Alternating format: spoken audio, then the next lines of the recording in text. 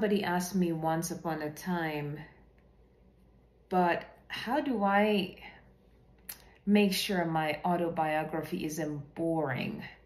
What if I just write, I did this, I did that, and it's just all about me? Isn't it sounding kind of very self-centered? Isn't it going to be boring?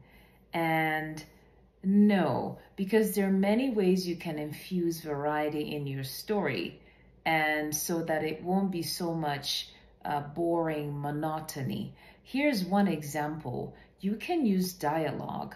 So you can carry on talking about, so I was born in this place and I grew up here, or let's get you a little older here. I went to school, I did high school here, and I remember we used to go play by the pond, my friends and I remember one particular day we bumped into somebody, and then you break into dialogue. Use quote, open quote. He said that, I said this. So using dialogue, if you can remember, can actually really infuse some variety. Here's another example. Maybe it could be a seminal moment, a really important moment in your life. Maybe you got admission to a university you'd been really hoping to get into. Maybe you finally got the letter in the mail and you grabbed it and you ran into the house, and Dad was sitting there, he was watching TV or he was working on something, and I said, Dad, I have the letter. And he got up and said, well, why don't we open it? So you can infuse dialogue, because there are things that are so special in someone's life that you find you remember it so well. I remember like it was yesterday. You know, people say things like that. And those moments that meant so much that you still remember them years and decades later.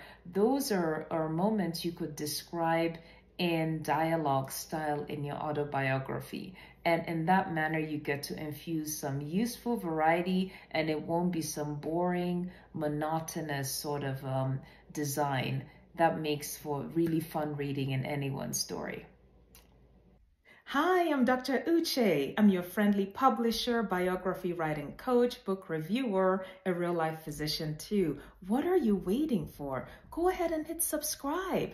That way you know when I upload new videos. Share with your family and friends. Follow me on this fascinating journey as I talk all about stories on this channel, children's book read aloud sessions, fiction from across the diaspora, and tips to help you on your journey to writing your biography. You take care, and I'll see you in my next video.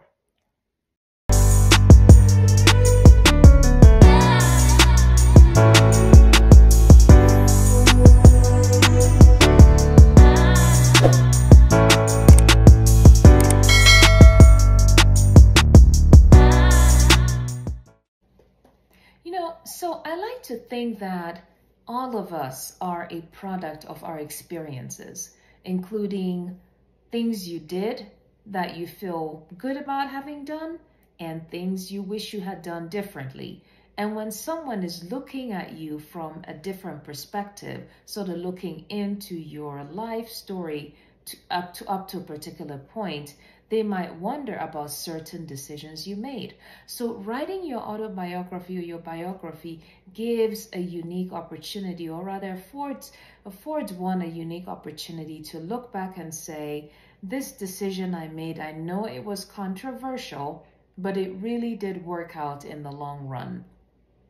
At the time I made this decision, I wasn't certain. It did cause a lot of strife in my family, but in retrospect, it was a good thing for me because of 1, 2, 3. So you really get a chance to explain away things that happened in the past. Now, mind you, one of the strengths or one of the great things about writing a story is you give somebody else an opportunity to learn from your journey, to not have to reinvent the wheel, right? Somebody can use your story as a roadmap. This is what you did here, and so I can actually try this because somebody did it and it worked.